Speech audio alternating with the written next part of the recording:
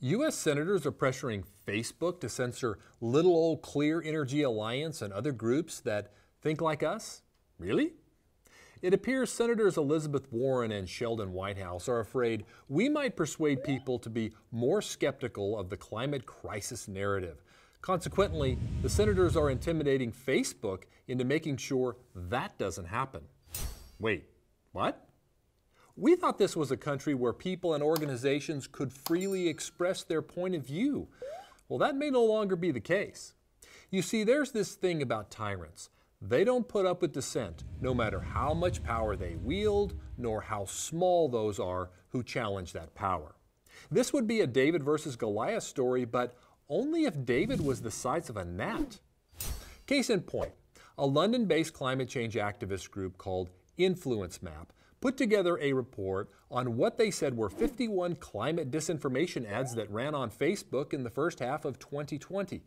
These ads were placed by such deplorables as Prager University, Texas Public Policy Foundation, the CO2 Coalition, Turning Point USA, Capital Research Center, and of course, little old Clear Energy Alliance, among others.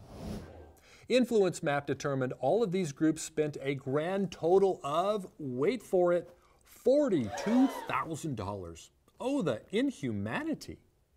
Let me put this in perspective. According to a 2013 report by Climate Policy Initiative, the world is spending $1 billion every day on tackling climate change. A big chunk of that money is just marketing, climate alarmists stoking fear.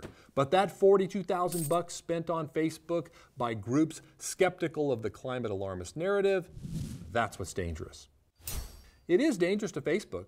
Senators Warren and Whitehouse have a lot of power and threatened to take action against Facebook if it didn't censor people like us.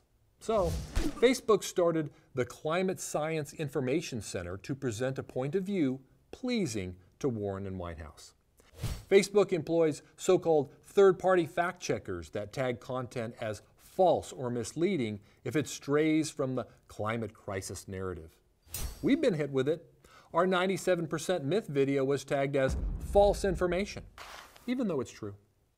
John Stossel had one of his videos slapped with the tag misleading and was told by Facebook it would show his video to fewer people.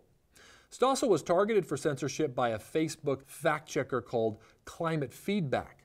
He investigated, and it appeared the so-called fact-checkers hadn't even watched the video. They finally did, but even though there was nothing inaccurate about it, Stossel was told the label misleading would not be removed. Here's the deal.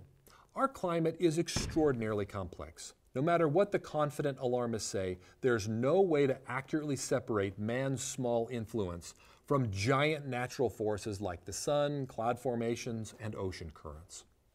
We think it is possible fossil fuel generated carbon dioxide is having some impact on the climate, but if it is, it's likely to be a manageable problem. Lots of smart people agree with us. We use reliable data.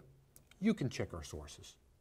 But people like Senators Warren and Whitehouse are pursuing a radical agenda and will not tolerate the slightest bit of nuanced argument.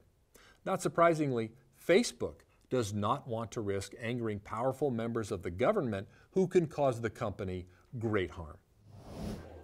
We'll keep presenting our point of view, but Facebook is likely to call it misleading or false, which would be both misleading and false.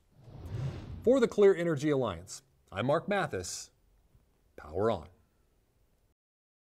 Thank you for watching this video. Please subscribe to our YouTube channel to be notified when new Power On videos are released, and follow our social channels for more great energy content.